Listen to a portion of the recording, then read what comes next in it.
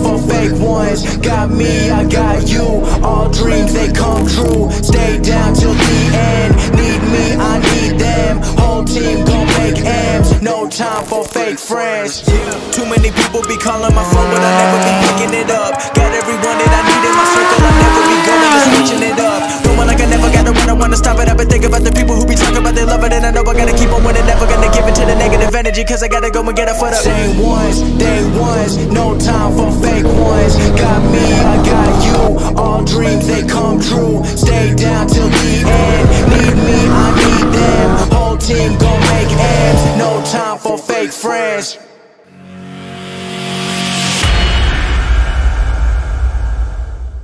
Hello everyone! Welcome to another bike review. Kasama natin si Sneaky Rider Vlog para reviewin ang kanyang 2018 Suzuki GSXS 1000. Kasama natin si Sneaky. Ito ang kanyang GSXS 1000. So papakita niya sa atin yung mga nilagay niya na parts. So meron akong kinabit na stabilizer, quick shifter with launch control, tapos engine guards. Nagpalit ako ng sprocket, so nagtaas ako ng size dito, tapos chain, gold chain, dahil ang hirap maglinis. Taillights is DMV, so LED na siya. yan, pag humihinto ka nagbiblink siya. Akrapovic ako na pang R6, kasi bago ko palang bilhin yung motor, ito na talaga yung gusto kong pipe eh. Tapos Orion ang gumawa ng mid pipe, nakadekat na. Siyempre mga basic, meron akong slider sa magkabilaan, front and back, tsaka spool. T-Rex yan, tsaka Evotech. Naka-bitubo. Ito pinakamahal ko dito. Kano inabot? T plus kay Carscoot Francis. Ano naman, Carscoot. Tapos, ito sa loob, naka-K-Tech ako na springs, tsaka fork oil. Tapos, syempre, ito, tank pads. Kasi yung stock na ito medyo malaki. So, nagpalit lang ako ng LED. Koso. Pero nag-adapters pa ako para malinis tingnan. Signal lights. Max Racing, galing pang Brazilian. Wow! Diyaman din talaga mga parts ito guys. CRG. Meron CRG makeup mirror. Blind spot yan, maganda naman siya. So kitang-kita mo yung nasa likod. Oo, kitang-kita. Lalo kung mag-lipstick ka guys. Magagamit mo yan. Mag-retouch ka. Sneaky, ano ba nagustuhan mo sa GSXS? Noong una kasi hinahanap ko kung ano yung pwede pang track, saka pwede pang casual na ride. So ito yung pinaka napili ko sa naked.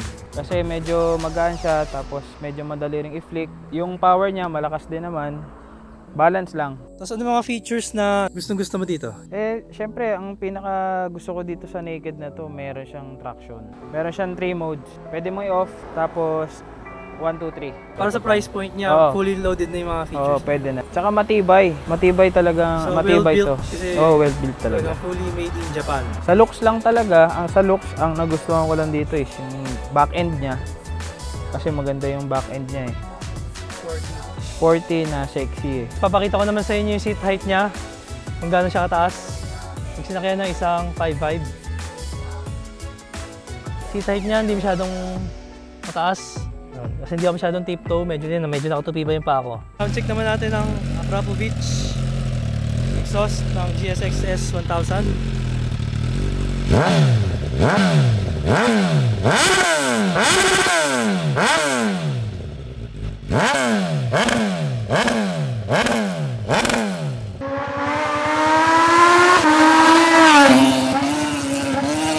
Suzuki GSXS 1000 first ride impression.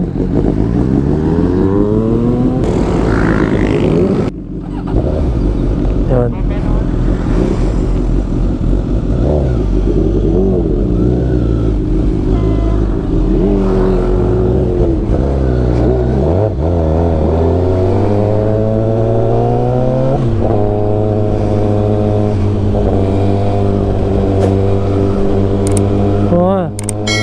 Magaan lang pala to guys.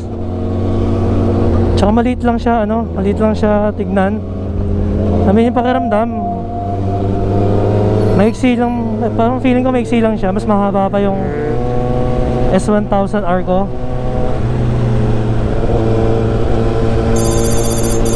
Tapos yung handlebar niya napansin ko, almost same sa Kawasaki ZH2, yung handlebar. Sarap gamitin guys, magaan lang siya.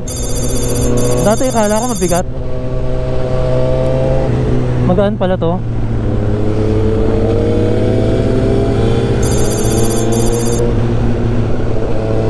Ganda yung handling. Pero tsaka panalo sa kanya yung ano, yung seat niya malambot, makapal yung cushion.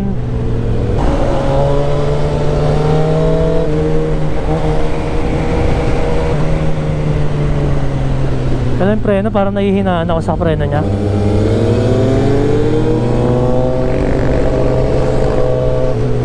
Nasanay kasi ako sa preno ng S1000R.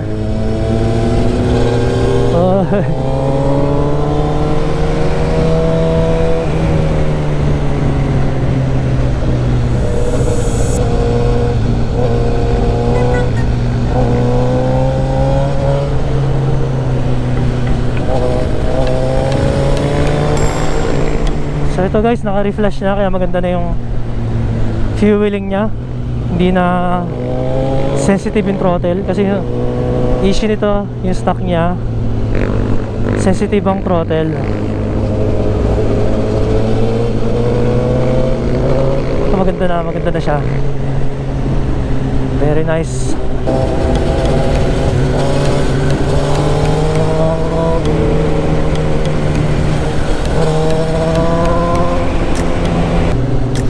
Suspension niya maganda naman. The suspension. Sarap gamitin ito sa long ride. Komportable siya eh. Mas gusto ko yung ergonomics nito. Maganda pang touring. Kasi medyo upright position eh.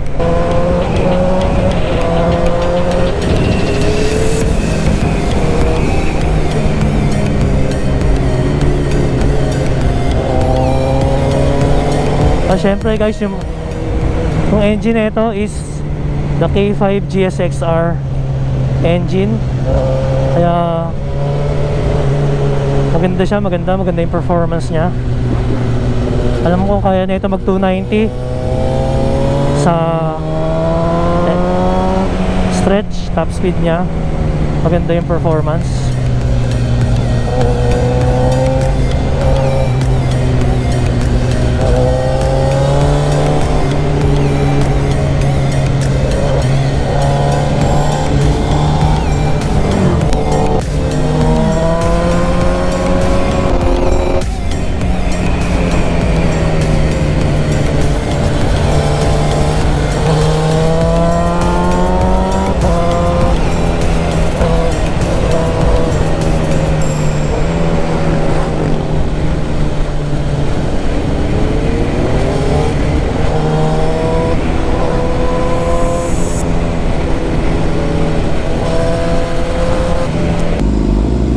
Ganda.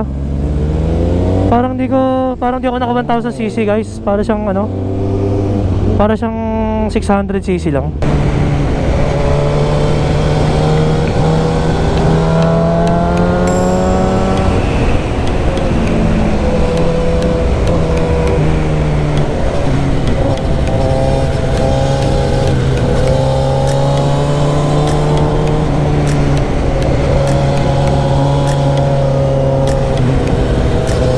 Dali pala ng handling na ito eh.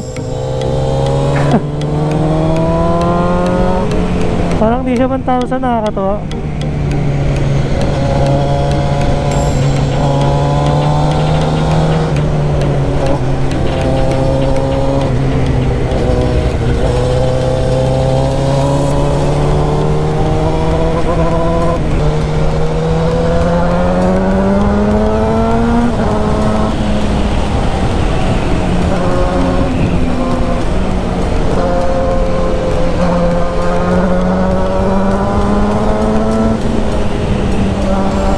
Hindi naman nakasarapan sa naked liter bike.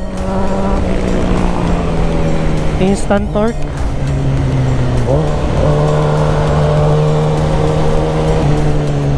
Meron torque tsaka merong top speed.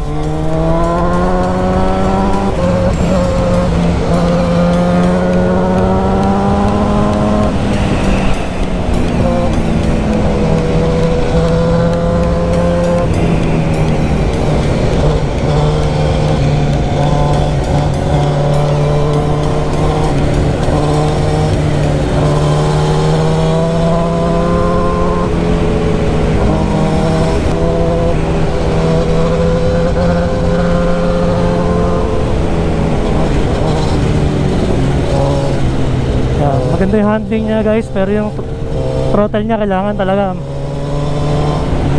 hindi siya pang beginner. Sensitive yung throttle niya, kailangan magaling ka sa throttle control.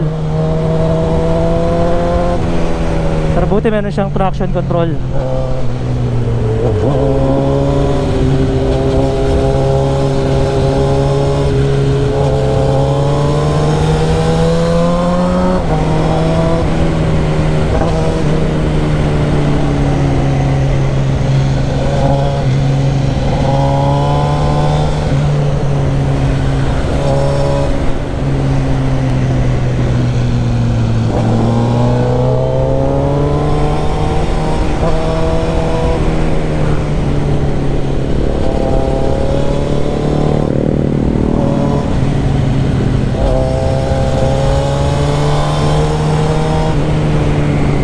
Ang ganda, sarap niya gamitin.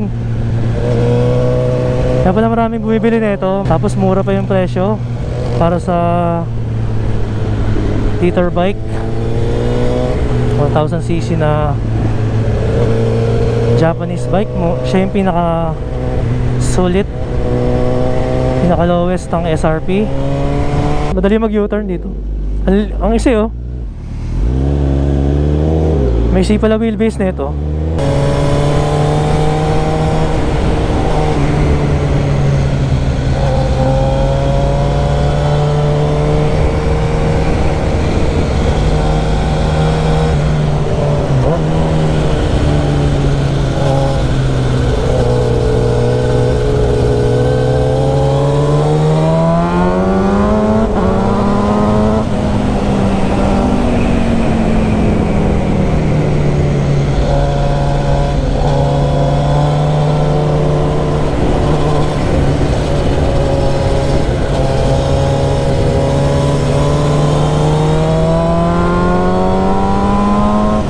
So yun guys, may nagtatanong sa akin kung ano ba okay, GSXS 750 o itong 1000. Mas okay na itong 1000 kasi sa power difference, malaki yung power difference nila. Pero sa price, konti lang eh. Pati sa resale value, halos nagdidikit na sila. Ang problem lang talaga nito, wala siyang power modes. Kaya kung beginner ka, talagang medyo kailangan mag-practice ng throttle control. Ito ang best seller big bike ng Suzuki sa Pinas in terms of features, price, power, and comfort. Kung gusto mo ng isang big bike lang sa garahe, pwede pang long ride, daily commute, back road twisties, and track days, this bike is highly recommended. And special thanks kay Sneaky Rider Vlog at pinahiram niya tayo ng Suzuki GSXS 1000 para ma-review. Hanggang dito na lang ang ating bike review. At sa mga nag-subscribe, thank you so much. Thanks for watching guys. This is Kenji Moto signing off.